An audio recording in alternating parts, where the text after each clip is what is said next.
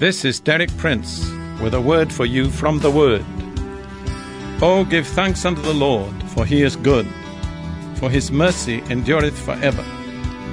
Let the redeemed of the Lord say so, whom he hath redeemed from the hand of the enemy. That's one of the conditions of redemption that so many of us overlook.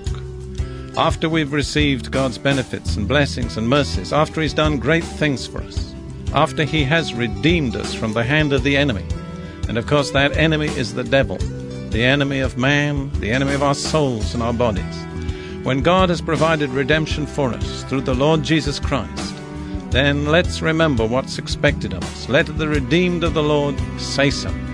We have boldly to declare the fact of our redemption.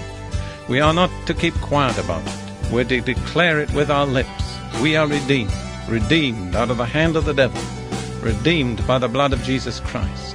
The New Testament says, in him we have redemption through his blood, the forgiveness of sins. And Paul reminds us in Romans that it's not enough to believe in the heart.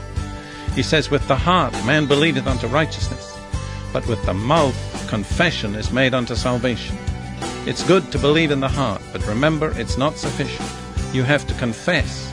You have to say out loud with your mouth what you believe in your heart. You have to make the words of your mouth agree with God's word in the Scripture.